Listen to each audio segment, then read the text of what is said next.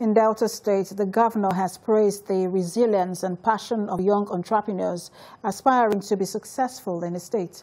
Presenting starter packs to the last set of participants of a skills training entrepreneurship program, Governor Ifeanyi Okowa assured that they will get more support to succeed in various fields and vocations in life.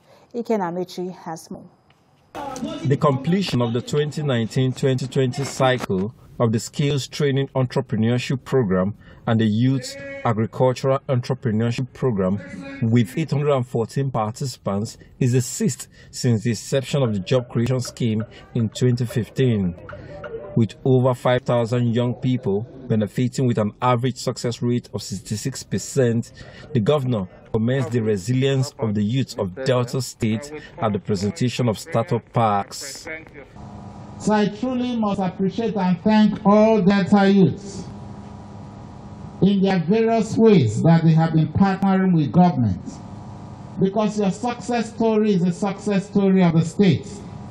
No matter how many roads we build, no matter how many health institutions we run, and how many schools we run, if we are not able to truly engage our youths and to make them self-dependent and to make them confident of themselves, we would have destroyed this state.